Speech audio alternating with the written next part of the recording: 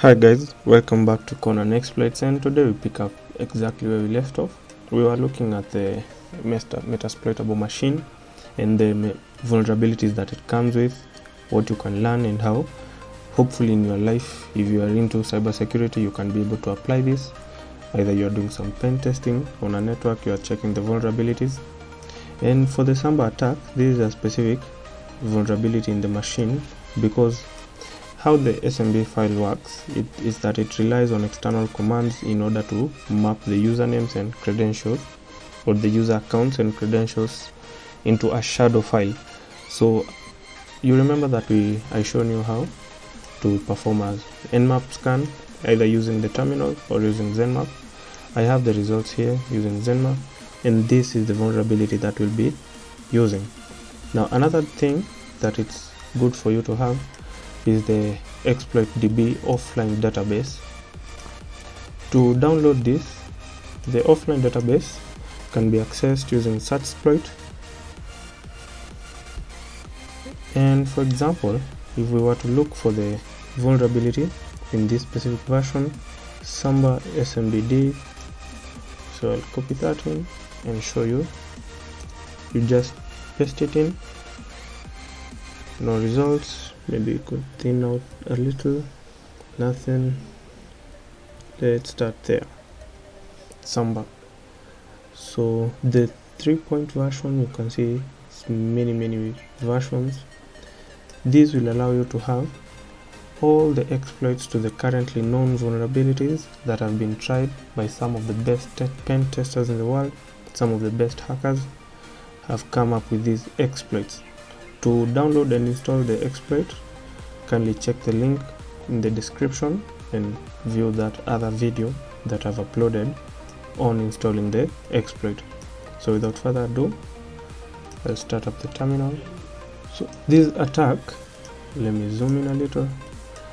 The SAMBA attack is very easy to access. There are two ways that you can go about this. You can either use Metasploit, or you could otherwise go through the second means, which I'll make sure I show you by the end of the video.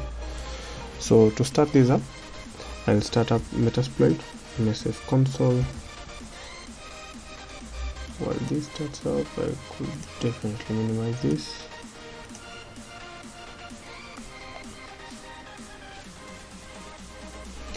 Now in Metasploitable, Metasploit, we have very many modules that you can use, and sometimes to make sure that you are effective, you need to do some background research on what you are doing.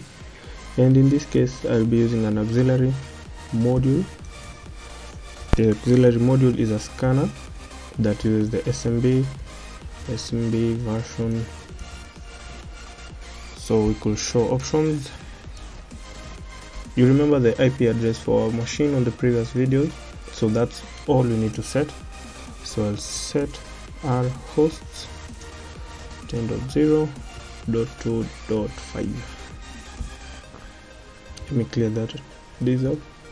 And now I want to find the exploit for SAMBA, so I'll search SAMBA.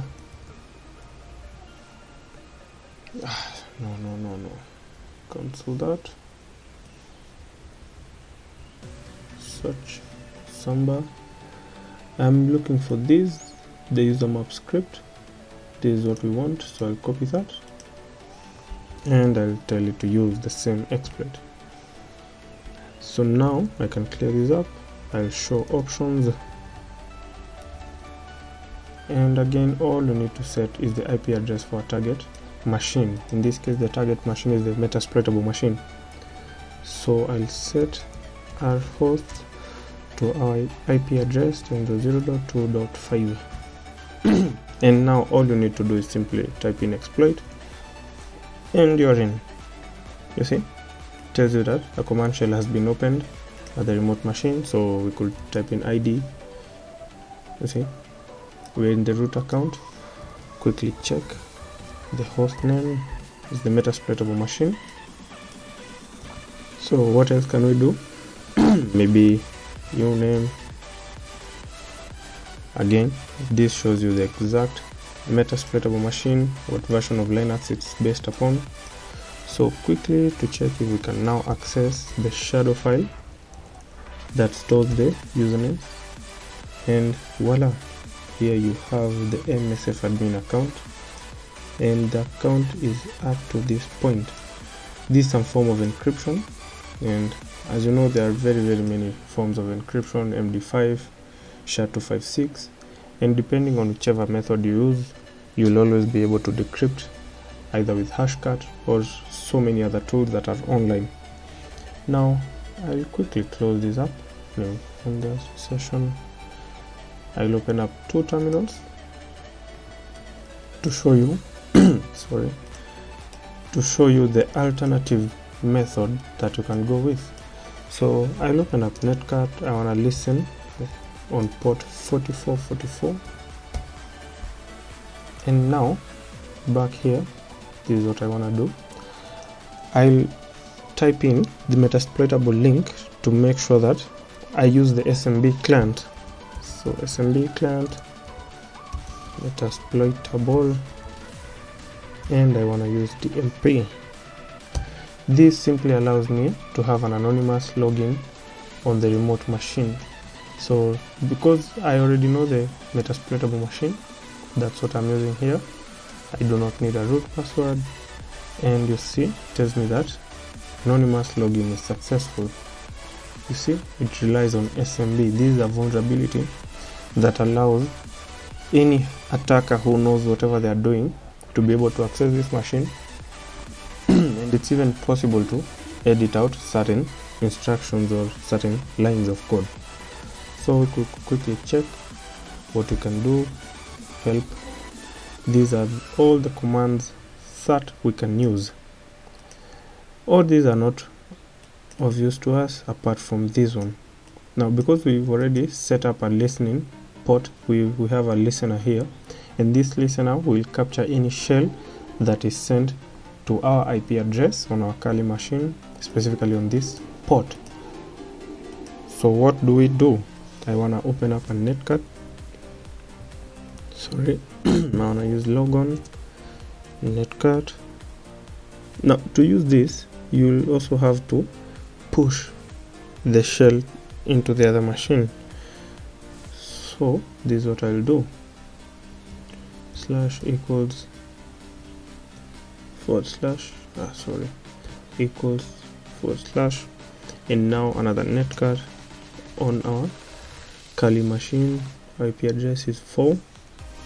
We could always confirm that by opening up another terminal window and doing an IP check. You see, this is the IP address. So now that we have that, let me push this back here, quickly type in the command I want to open that on port 4444 for the Kali machine, and I'll tell it to push out to the bash bash, and with that I can quickly hit enter. No password. You see, on our Kali machine it has already detected that a connection has been established to our IP address from an unknown machine, but at this IP address on this port. So quickly I can check we are in the root account. Let me zoom in for you to see. We're in the root account. Maybe you can check the name. You see, it's our Metasploitable machine. So quickly maybe we can try to read the shadow file to see if we can access the same information.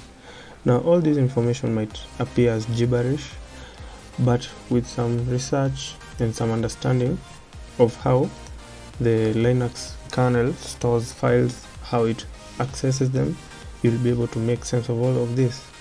Now in a future video, you'll also be able to look at Tomcat, the Apache Tomcat. This is another vulnerability that you could always exploit. We can look at this. This is what we were looking for, the MSF admin account. Again, it's encrypted, but with this information you could easily copy this into a txt file. You can use a tool like Hashcat, or you can Google tools that will allow you to chew through hashed files. Kindly hit the like and subscribe button if you find this information useful. If you find any other tool that allows you to get through the Kali machine and into a Metasploitable machine, in this case Metasploitable 2 machine, kindly leave that in the comment section and we can talk about it in a future video. Thank you. Please don't forget to like and subscribe to the channel, tell your friends, and maybe someone else can learn from this information.